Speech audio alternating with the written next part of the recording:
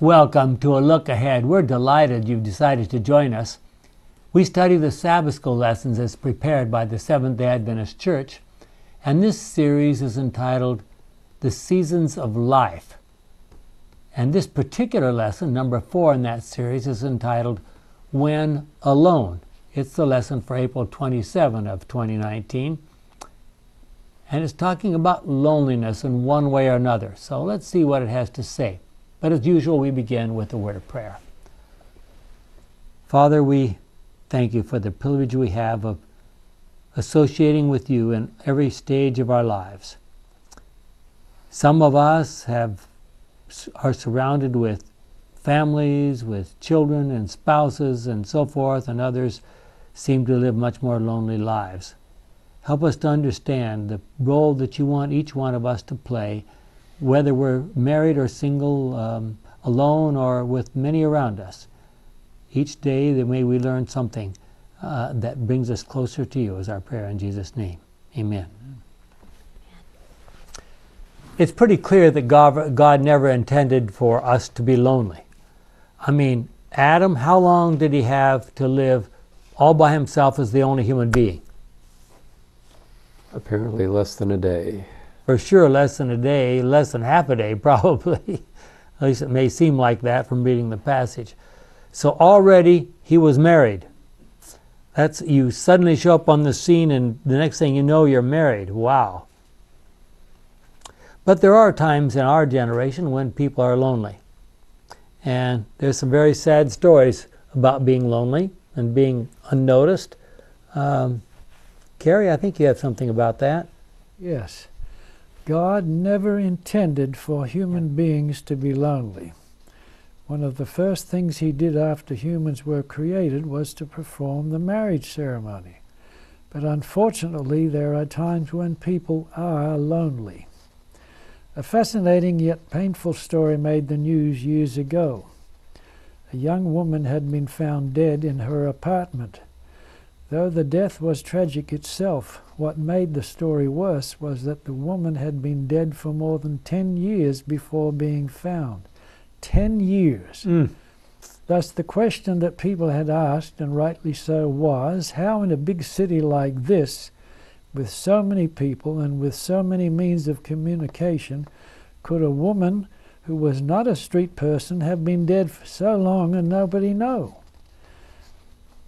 It came from the Sabbath School Study Bible Guide. Yeah. Study Guide. So you wonder, if she lived in some kind of apartment or something, who was paying her rent? Yeah. And her utilities? And who was the landlord? Nobody was checking on her? I mean, had no friends of any kind? Well, you out there, have you ever been really lonely? How does it feel to be lonely? Do you know others around you that might be lonely? Can you tell? Can you tell by looking at somebody or listening to them, talking to them? Can you tell if they're really lonely?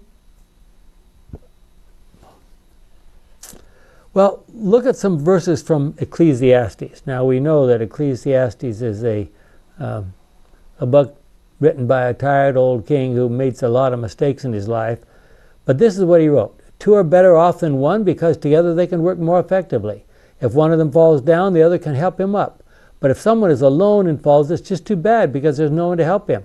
If it is cold, you 2 can sleep together and stay warm. But how can you keep warm by yourself? 2 people can resist an attack that would defeat one person alone.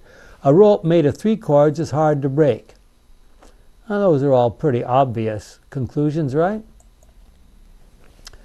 Well, many tasks, we recognize this, many tasks, it's just some tasks are really hard to do by yourself. It's almost always easier to do a task with someone else helping you. Some of us may feel comfortable and enjoy having periods of time alone. That's okay. But none of us can make it completely alone for a lifetime. First of all, we have to have parents. And even if those parents did not care much about us or were irresponsible, we would not exist without them. So how many people do you think there are in our churches, in the communities where we live, or even at work, that are lonely? One unmarried man said he was with, and this is someone from the church here, said he was with people all week long at work. On Sabbath he was with people at church, but on Sundays he felt very lonely. Is lonely a synonym for depression? For some people it probably is. There's certainly other types of depression, but... Well, I was thinking when I first read number 3 today, you don't, as far as I'm personally concerned, until you've lost your spouse, you really don't understand it. Yeah. I think that's true. And well, John 16:31 to 33, Jesus answered them, do you believe now? The time is coming and is already here when all of you will be scattered, each one to your own home, and I will be left all alone. But I'm not really alone because the Father is with me. I have told you this so that you will have peace by being united to me. The world will make you suffer, but be brave. I have defeated the world. And then in Philippians 4:11 to 13, and I am not saying this because I feel, this is Paul now speaking, I'm not saying this because I feel neglected, for I have learned to be satisfied with what I have. I know what it is to be in need and what it is to have more than enough. I have learned this secret so that anywhere, at any time, I am content, whether I am full or hungry, whether I have too much or too little. I have the strength to face all conditions by the power that Christ gives me. Now, so shouldn't that be the situation with someone, almost anybody who's lonely?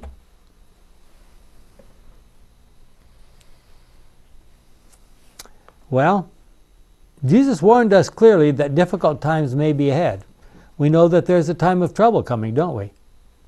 Ellen White warned that there's a time coming when we may have to stand singly and alone. In Volume 5 of the Testimonies, page 707, paragraph 2. Does that sound exciting? Well, Paul understood what it was like to live a single life. At one time he had been married, but when he was changed by that experience on the Damascus Road, apparently his family abandoned him. But we need to remember that no matter what may happen, even if we are in prison or dying, God is still with us. And you know those words that God first spoke to Adam, or spoke in Adam's presence or about Adam. Then the Lord God said, it is not good for the man to live alone. I will make a suitable companion to help him. I want you to think about that for a moment. Who was with Adam on that day, that afternoon? God and the angels. God the Father was there, probably God the Son was there, the Holy Spirit was there probably, a lot of angels were there. How could you be lonely with all of that? And all of nature. And all of nature. I mean, and not only all of nature, but they're coming by and you're naming them and you're just getting acquainted with all those new creatures. I mean, think of the people. I have some friends staying with me right now who just come back from spending several weeks touring the game parks in Tanzania. And it's so exciting. You go around a corner or something and there's a leopard or there's a lion or something. Oh, isn't that exciting? Well, what if you could just stand still and all the animals just came to you? Yeah. I had a friend who you know also suggests that Adam didn't just name them. Oh, this is a lion, this is a giraffe, this is an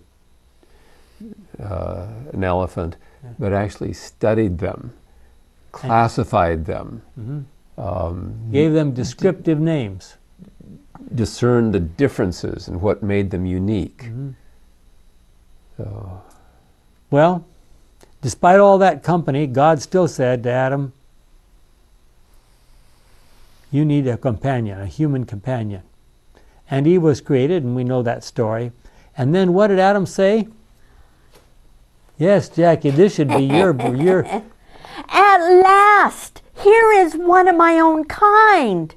Bone taken from my bone and flesh from my flesh. Woman is her name because she was taken out of man. Wow. I had someone else who once said, and I never forget these words, you know, sometimes people say, well, man is superior to woman because the first woman was taken out of Adam. And the ladies are supposed to respond, and every other man from that day till now was taken out of woman.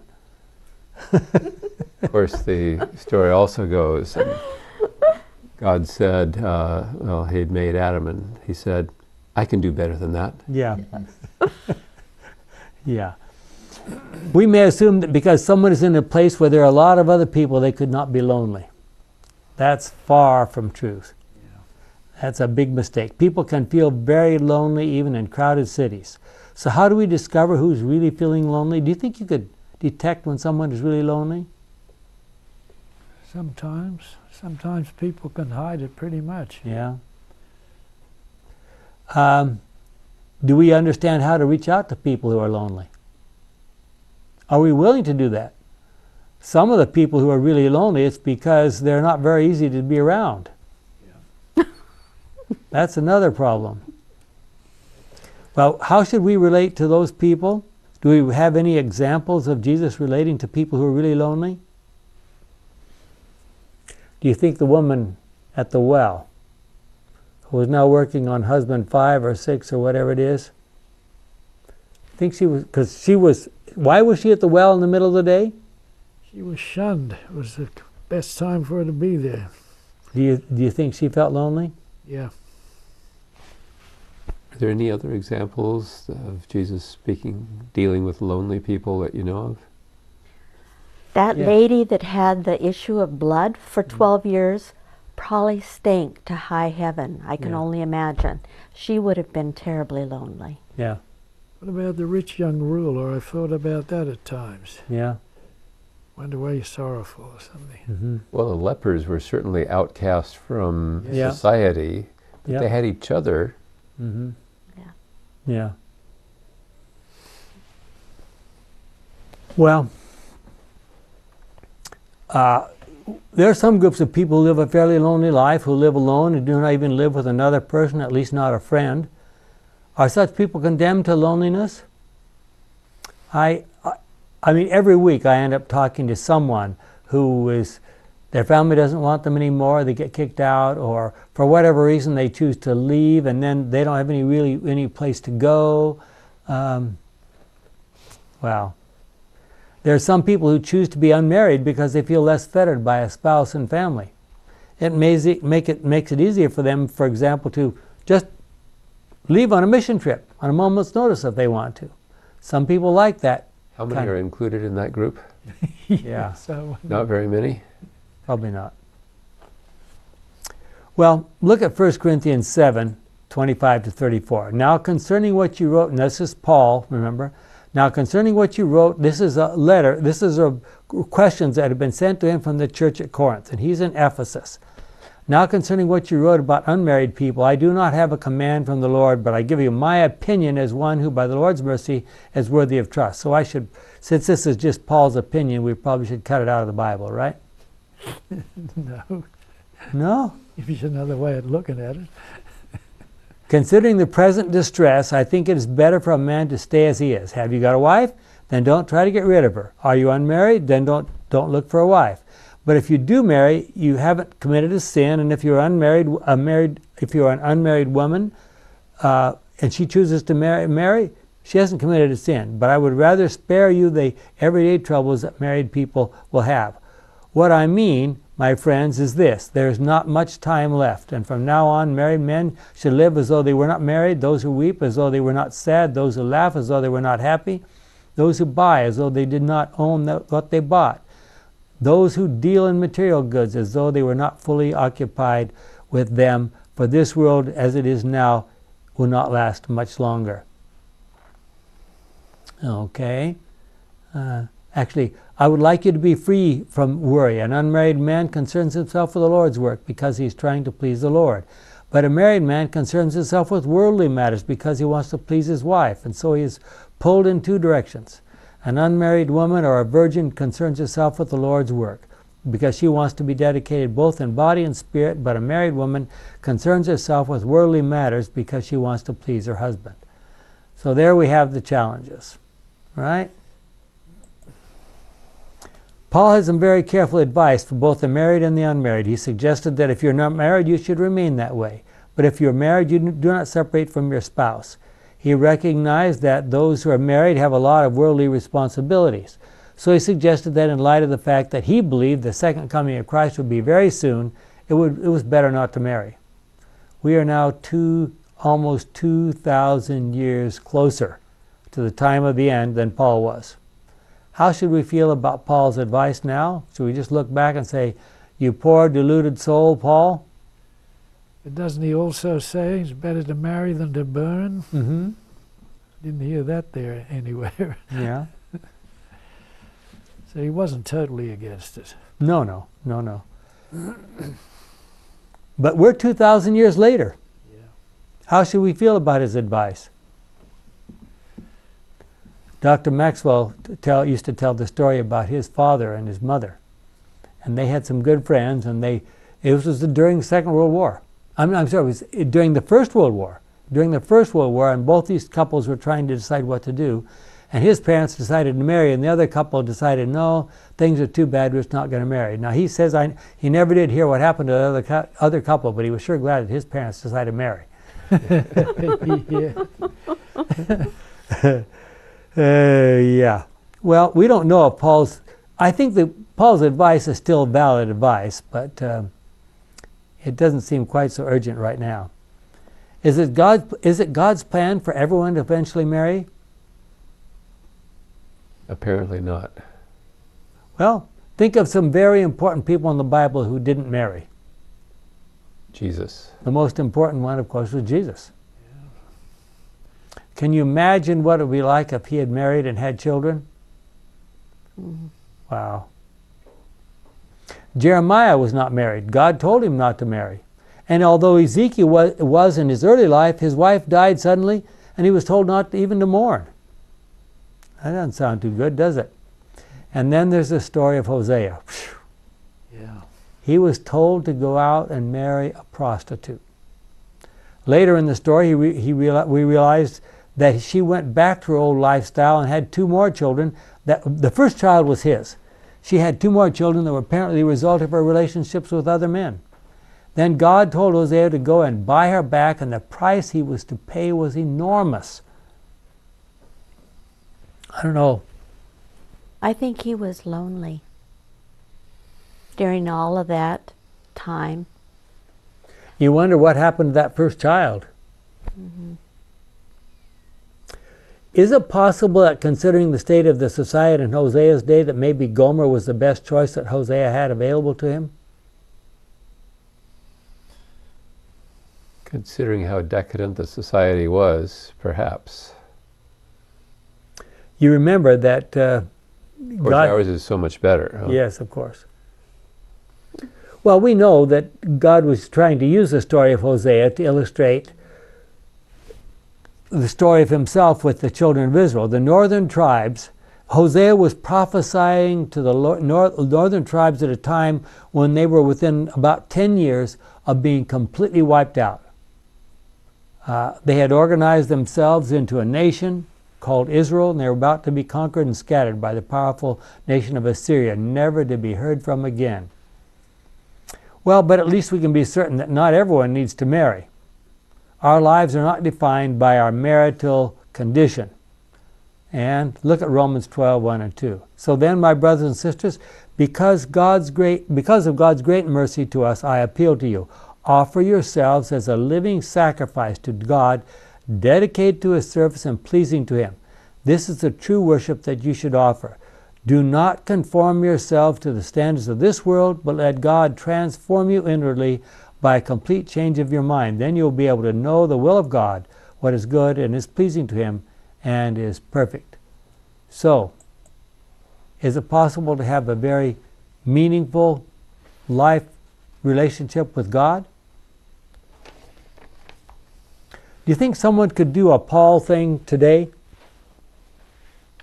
How would that work out?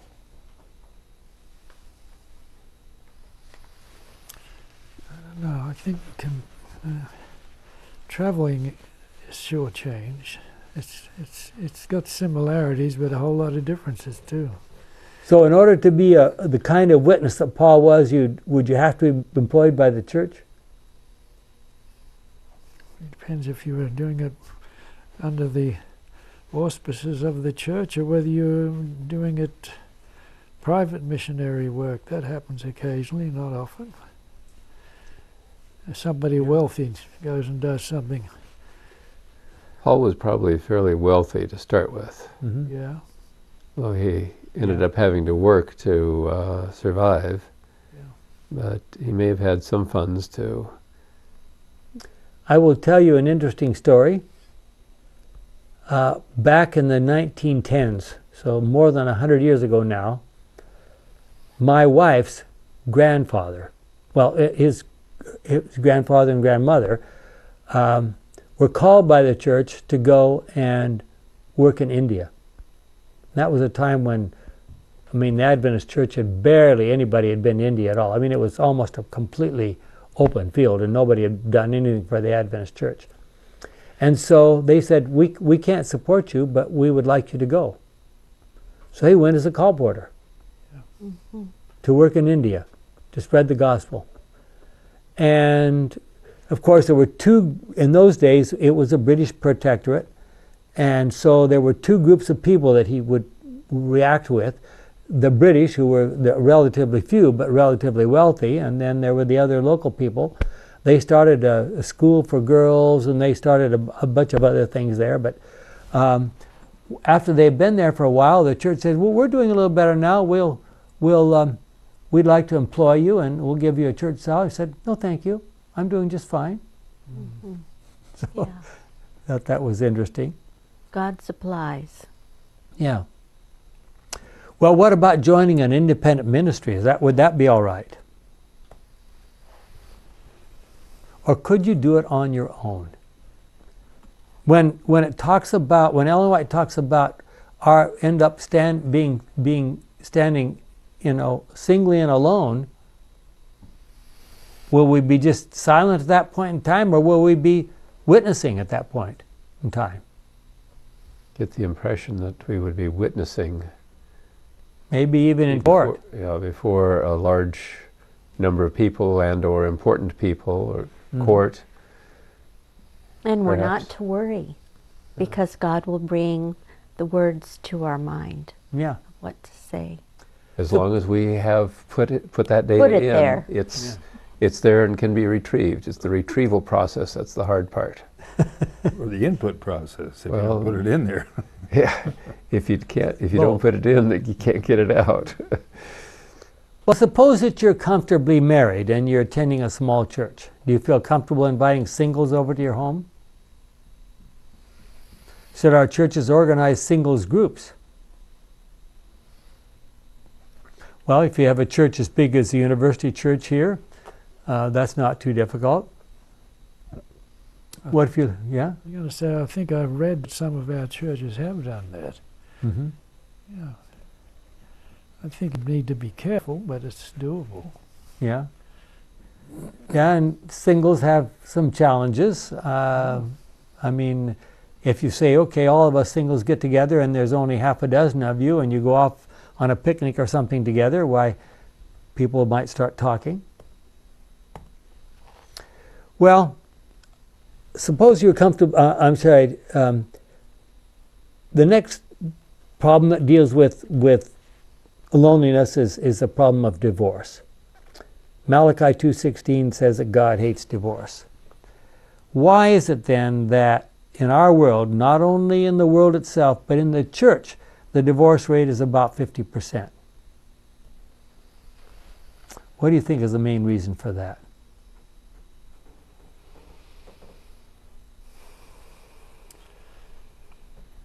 We make bad choices when we choose to get married in the first place? Yeah, selfishness, keeping up with the Joneses, all kinds of reasons. Mm-hmm. Well, I'm sure, and I've said this before, I'm sure that God intends for us to learn a great deal about Him from our relationship to our spouses and to our children. So if that's true, what is the devil going to say about that? He's going to do everything he possibly can to disrupt marriages. Are young people particularly prone to making bad choices for companions in marriage? I Are don't we think age is a Well, I mean, we the know that biggest the issue. average age for getting married is getting older and older in our society. Is the divorce rate any better? No. But No. the other side of the coin is you will read of experiences where kids meet each other in high school and marry straight after, and they're successful. Now, I think Yeah. the percentage of that are probably low, but it does happen. Mm-hmm. Well, there's no such thing as a good divorce. Does divorce hit harder to those who, quote, are divorced, feel like they're the innocent party? Or does it, no, well, they feel, their partner thinks they're the guilty party? Or those who feel so upset by the situation that they choose to divorce? What percentage of divorces take place amicably? There was a crazy situation recently that was on the news of some Hollywood star that got remarried and took her children, and her ex-husband wanted to go, and so she just took her ex-husband too on their honeymoon. It's weird. You know, things are crazy, I tell you. I think children are the ones that suffer. Oh yeah. Or is it correct to say that if there's a divorce, both sides are at fault? In our society, it's usually the man who chooses whom he will ask to marry him. Women, of course, have the option of saying no. How many women say yes because they are afraid no other man will ask them? Is that a good basis for choosing to marry someone? I won't ask you to comment about that, Jackie. Well, There certainly are a fair number of women who ask men also yeah, in this day. it's probably Or more. it's really usually a mutual decision. Mm-hmm. Let's do this. Mm-hmm. Well, we probably have, we're running a little behind here, I think, on our schedule. There's some passages in the Bible, Matthew 5:31 and 32, Matthew 19:8, and 1 Corinthians 7:11 to 13 that talk about divorce. No matter what the overall circumstances, divorces are hard on all who are affected, especially the children if there are some. The wonderful plan that God intended for marriage gets torn apart. And Gordon, I think that's your turn. Oh, this actually comes from the Seventh-day Adventist Church Manual, as quoted in the Bible Study Guide. The church, as a redemptive agency of Christ, is to minister to its members in all of their needs and to nurture everyone so that all may grow into a mature Christian experience. This is particularly true when members face lifelong decisions such as marriage and distressful experiences such as divorce. When a couple's marriage is in danger of breaking down, every effort should be made by the partners and those in the church or family who minister to them to bring about their reconciliation in harmony with the divine principles for restoring wonderful relationships. Wounded relationships. Restoring wounded relationships, yes. Resources that can be of assistance to members in the development of a strong Christian home are available through the church or other church organizations. These resources include, number one, programs of orientation for couples engaged to be married. So make a good choice of a partner in the beginning. That helps. 2, programs of instruction for married couples with their families. And 3, programs of support for broken families and divorced individuals. Well, the church manual advises us to read Hosea 3:1-3, a few verses. Let's just look at those. Look at Hosea 3:1-3. The Lord said to me, "Go again and show your love for a woman who is committing adultery with a lover. You must love her just as I still love the people of Israel, even though they turn to other gods and like to take offerings of raisins to idols." So I paid 15 pieces of silver. Now remember, a piece of silver is what a normal laborer would earn for a whole day. So 15 pieces of silver and 150 kilograms of barley to buy her. That's a lot of money. I told her that for a long time she would have to wait for me without being a prostitute or committing adultery, and during this time I would wait for her. Wow. Well, look at 1 Corinthians 7, 10 and 11. For married people I have a command which is not my own but the Lord's. A wife must not leave her husband, but if she does, she must remain single or else be reconciled to her husband, and a husband must not divorce his wife. And that was, of course, in the days when wives didn't have the option of divorcing. Only the husbands had the authority to divorce. And then, of course, there's the advice from the love chapter, 1 Corinthians 13. And finally, Galatians 6:1, my brothers and sisters, if someone is caught in any kind of wrongdoing, those of you who are spiritual should set him right, but you must do it in a gentle way. And keep an eye on yourselves so that you not be tempted too. Okay. How many divorces would happen if we all practiced the guidance of the love chapter, 1 Corinthians 13? Would a divorce be possible? Shouldn't be, right? Well, clearly the other verses suggest that even if a husband or wife are separated for a period of time, God would prefer that they get back together. Those who are having difficulties in their marriage should first seek a qualified Christian counselor who could at least suggest ways to improve such a relationship. But if that is impossible, it is important to seek legal counsel to cause the least amount of disruption, pain, and anger that is possible, especially if there are children involved. The final separator that will ultimately affect all of us, unless Jesus comes first, is death. Of all the traumatic things that impact a person's life, the death of a spouse is probably the worst. We all know that sooner or later we will die unless Jesus comes first. Think about Adam and Eve. Which one of them died first? We don't know. The death of the one who died first must have been terribly wrenching for the other one. Notice these words from Ellen White.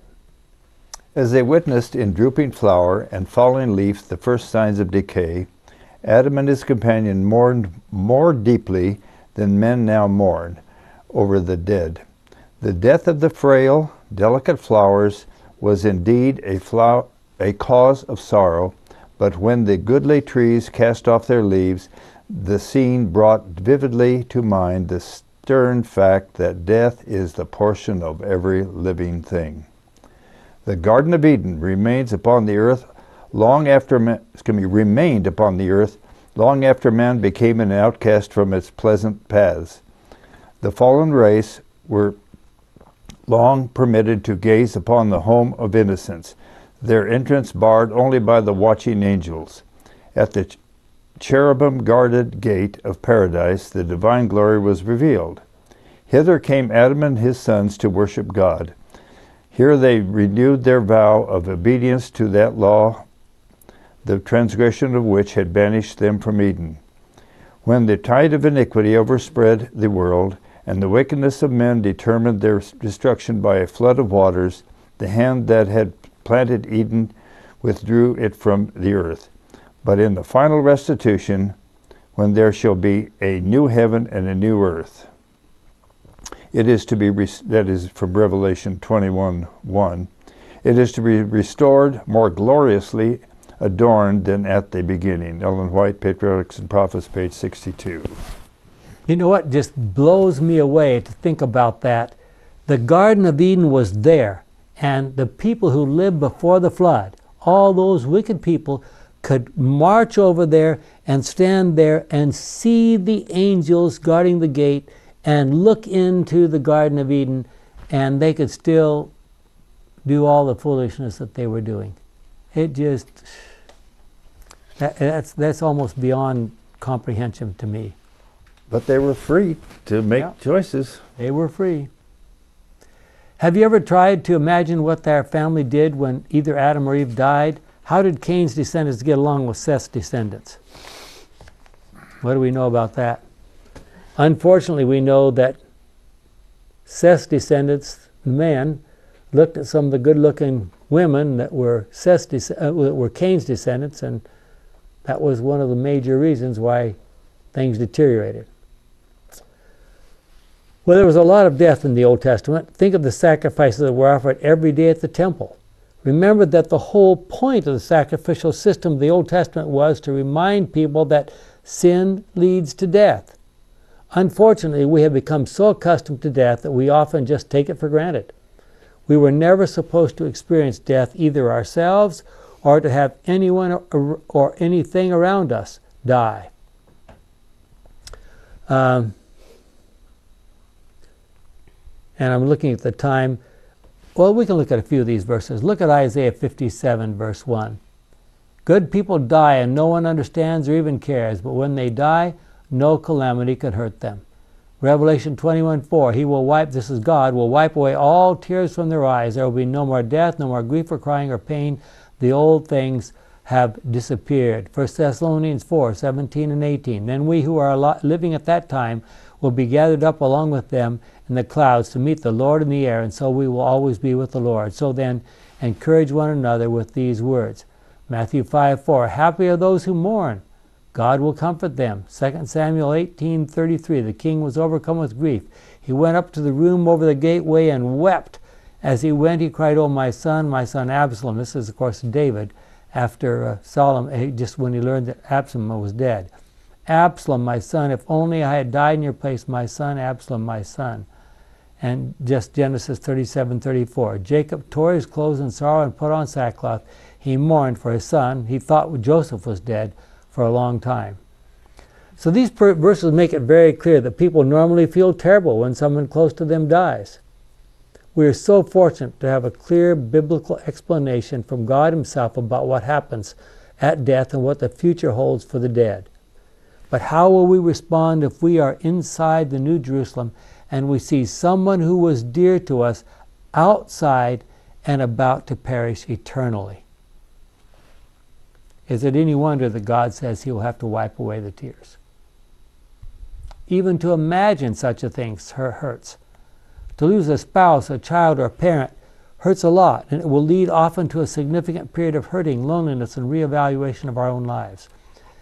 So, is it the church's responsibility to try to reach out to those who are hurting following the death of a loved one?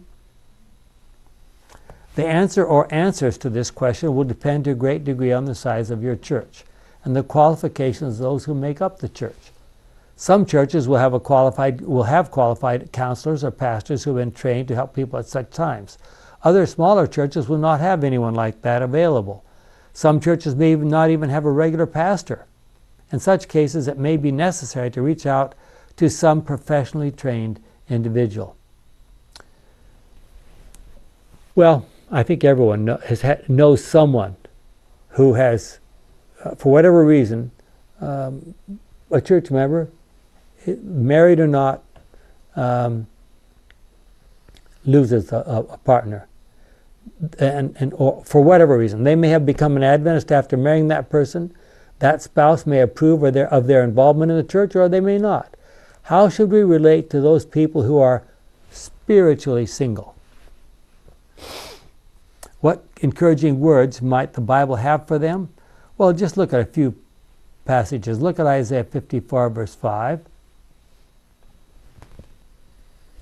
Your Creator will be like a husband to you. The Lord Almighty is His name. The Holy God of Israel will save you. He is the ruler of all the world.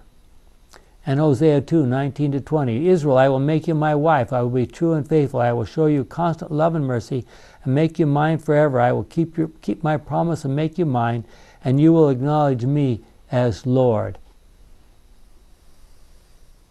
And Psalm 72:12. He rescues the poor who call to Him and those who are needy and neglected.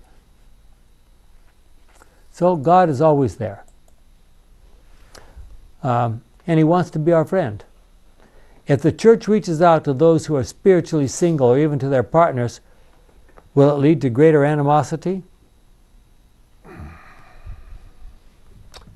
Ideally, a partner might eventually feel that he or she is being won over by the faithfulness of the spouse or the friendliness of the church. That would be ideal. Well, there's a story about someone in the Bible who might give us a clue. In the midst of a life of active labor, Enoch, this is of course from Ellen White, Enoch steadfastly maintained his communion with God. The greater and more pressing his labors, the more constant and earnest were his prayers. He continued to exclude himself at certain periods from all society. After remaining for a time among the people, laboring to benefit them by instruction and example, he would withdraw to spend a season in solitude, hungering and thirsting for that divine knowledge which God alone can impart. Communing thus with God, Enoch came more and more to reflect the divine image. His face was radiant with a holy light, even the light that shineth in the face of Jesus. As he came forth from these divine communings, even the ungodly beheld with awe the impress of heaven upon his countenance. Patriarchs and Prophets 86 and 87. Do you know anybody whose face is shining? Do you know any Enochs? Not really. Or God wouldn't do that to someone today, right? I think we have some advantage in counseling people in churches, certainly bigger churches. We're getting Adventist psychologists, and I've come across one or two Adventist psychiatrists. But even there, you've got to be careful. Mm-hmm. I've seen one or two of those folks. Yeah. An experienced elderly minister might be helpful. An experienced chaplain, hospital chaplain, is probably a good way to go, but it can be done. Mm-hmm. You feel like you need to, Jackie, were you going to comment? When my dad died, my mom was catatonic Mm-hmm. for about a year. Yeah. There was, she wasn't there.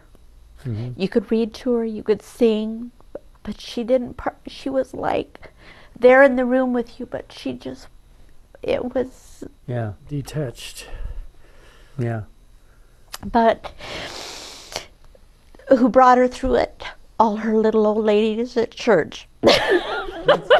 Good. They just kept skedaddling her off to Bible study, off to eat, off to, and it's like us kids were really at a loss, but her little old lady friends at church, they're the ones that really pulled her through the whole thing. Mm-hmm. Some of them probably been through it themselves.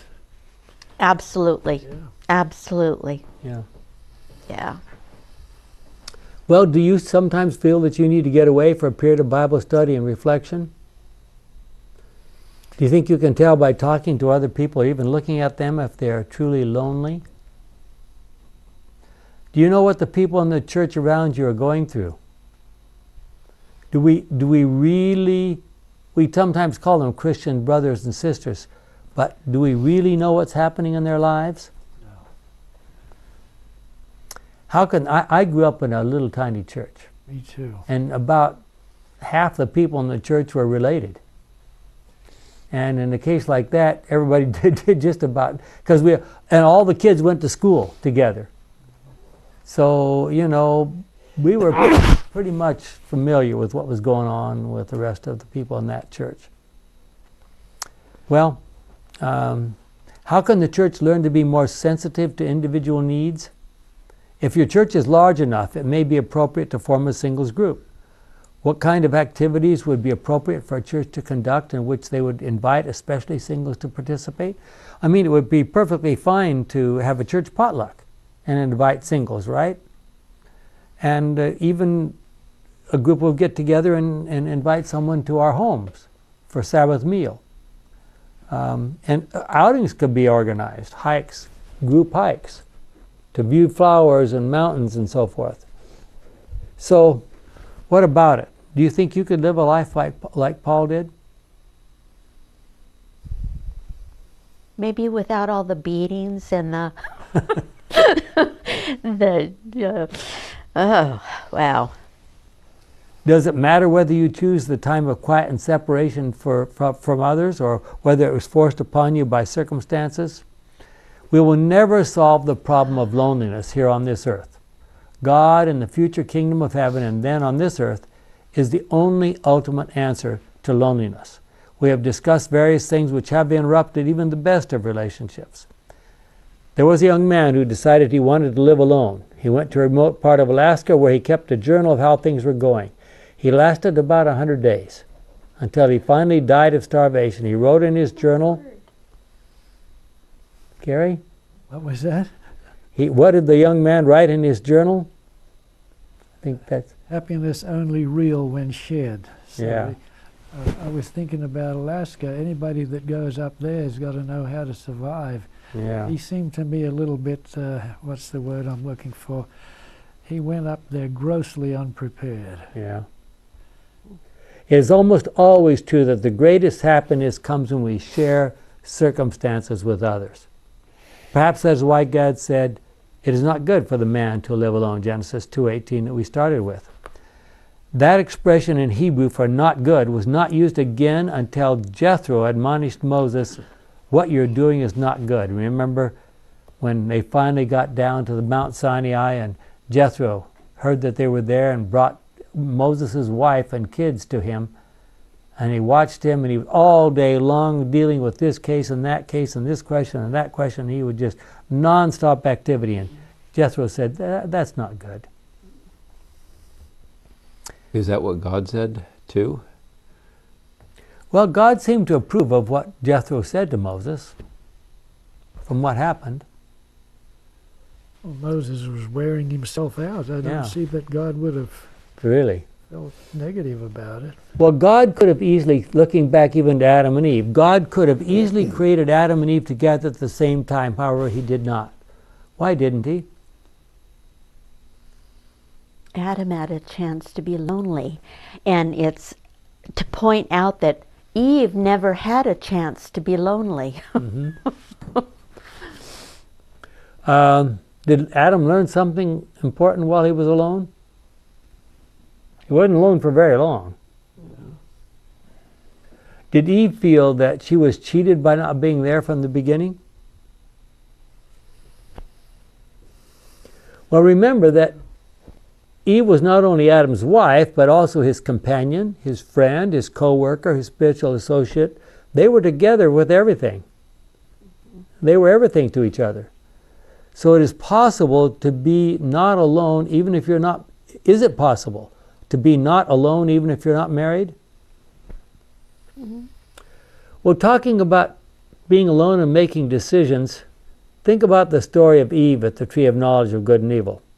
Was she there alone? Really, the devil was there. Yeah. Where was Adam? Well, there is a disagreement among scholars as to whether Adam was present with Eve during the serpent's temptation. The argument that he was present revolves around 2 points. The text speaking of Eve's eating the fruit and giving some to her husband with her, and the serpent using plural verbs as if he is talking to more than one person. In support of Adam's absence, he is conspicuously absent from the dialogue and appears neither as the subject or the object of any sentence in the narration. There is an exclusive verbal volley between Eve and the serpent. He, the serpent, said unto the woman, and the woman said unto the serpent. The controversial phrase, with her, can be understood in a relational rather than spatial context, as in the way Adam retold events to God. The woman whom thou gavest to be with me, she gave me of the tree, and I did eat. Obviously, with me, in Adam's words, means me, with me as my companion, and with her, in the narrator's words, likely means the same thing. As far as the serpent using plural verbs and pronouns, this diction shows that Satan's target was both Adam and Eve. The use of plurals would make it all the more surprising that Adam didn't speak up if he were indeed there. For a brief study of the subject, see Elias Brazil de Souza, Was Adam with Eve at the scene of temptation? Okay. Would the fall have been prevented if Adam and Eve had stayed together? From Ellen White, Patriarchs. Just wait. I want you to answer the question before you read what Ellen White said. If they had consulted with each other, I think there's a good chance they would not have fallen. Okay. You know, what would have been perfect, even if Eve was by herself, she should have said, because remember, where was the tree of knowledge of good and evil located? In the center of the garden, near the tree of life. Near the tree of life. She'll be there every day. Yeah, she should have said, hey, this tree is right here. I've seen it every day of my life. It'll be here tomorrow. I'll check with Adam. I'll check with God. I'll be back tomorrow. Wouldn't that have been ideal? But she didn't. What she needed to check with God for? He'd already given her instruction. Yeah, but I mean, God isn't do a lot of redundancy. Remember, this is the first time anybody had ever lied to her. So what do you do? And the lies were not all that egregious. They were very deceptive. Yeah. But the serpent was beautiful. Based upon the past experience of Satan, there was no death. Mm-hmm. So, if what had happened before, probably, but the equation put Jesus or God in the equation, and it changed. You all may know, maybe you don't know, that Martin Luther wrote a commentary on the book of Genesis, and he said, if Adam had been there, he would have said no. So it was Eve's fault. Well, Martin Luther would say yes. Very Teutonic. Okay, what did Ellen White tell us? Now from Patriarchs and Prophets 53 plus.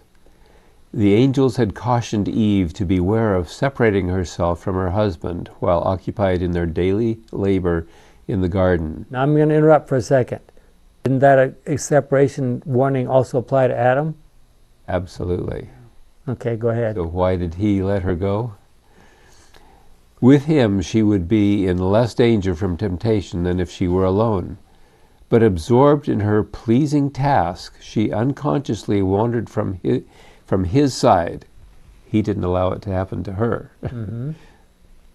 On perceiving that she was alone, she felt an apprehension of danger, but dismissed her fears, deciding that she had sufficient wisdom and strength to discern evil and to withstand it. Unmindful of the angel's caution, she soon found herself gazing with mingled curiosity and admiration upon the forbidden tree. Now I'm going to ask you for a question. What do you think she was doing that led her, and how did she get led to the forbidden tree? Well, she went on her own, but then she didn't turn around and go straight back to Adam. She sort of got deeper and deeper into the bog as it went along. Yeah, she was just going towards the tree of life. Was she just going toward the tree of life? Well, you wonder. I mean, what? Close. What? You know, they were told to care for and keep the garden. What did that consist of? Well, I've often wondered. You sort of imagine heaven as being perfect and nothing dies, mm-hmm. but it sounds like we're gardening. Now, what do? Prune them back so they grow bigger? You know what I'm saying? There's a whole thing there that we don't know much about. Well, the fruit was... Oh, go ahead, Gordon. Repeating the last sentence, unmindful of the angel's caution, she soon found herself gazing with mingled curiosity and admiration upon the forbidden tree. The fruit was very beautiful, and she questioned with herself why God had withheld it from them. Now was the tempter's opportunity. As if he were able to discern the workings of her mind, he addressed her, Yea, hath God said, Ye shall not eat of every tree of the garden?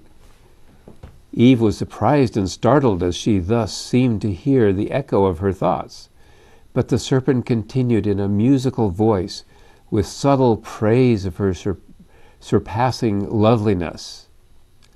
And his words were not displeasing. Let me interrupt there for again a second. The Hebrew, the way the Hebrews were, it says up here, you shall not eat of every tree in the garden. The Hebrew actually suggests that it means every tree. So, did God really say you can't eat of any tree in this garden? That was what he's suggesting to her. Well, they could eat of all the trees, but he warned them, if you eat of that one, death will ensue. But he said, God's trying to really prohibit everything here. That was Satan's implication. Instead, continuing with Ellen White, instead of fleeing from the spot, she lingered wonderingly to hear a serpent speak. Had she been addressed by a being like the angels, her fears would have been excited, but she had no thought that the fascinating serpent could become the medium of the fallen foe. Wow. Think of what Adam and Eve did after their sin. When God came to speak with them, they tried to hide. Sin is a self-damaging condition. They were afraid to be associated with God. But the history of the Old Testament makes it very clear that God has gone to extraordinary lengths to maintain his connection with the human family. He even drowned almost the entire human race in a flood because he realized that he had almost lost contact with the human race. Noah was the only one who was still paying attention to God. What if God had waited another generation or two until virtually no one was listening to him? When God was developing a relationship with the children of Israel, he set up his tabernacle or tent in the very center of the encampment. Hasn't that always been God's plan for our lives? While human companionship forms a very important part of the lives of many people, each one of us, nevertheless, has an individual need for a relationship with God. If we do not have that relationship, there will be not only spiritual loss, but also a constant hunger for something which we may not even recognize. Jesus promised the woman at the well at Sychar, John 4, a spring of water, welling up to meet her needs. Jesus in the gospel that he has proclaimed is that well of water. Each of us may partake of it. God is always present, as Paul explained in Acts 17:27. He sees what we are going through, and he promises never to leave us. Genesis 16:13, Deuteronomy 31:6, and Matthew 28:20. The best thing that a person could do who feels lonely is to turn to God. When one has a present and living relationship with God, one can never feel completely alone. God is constantly pursuing us with his love.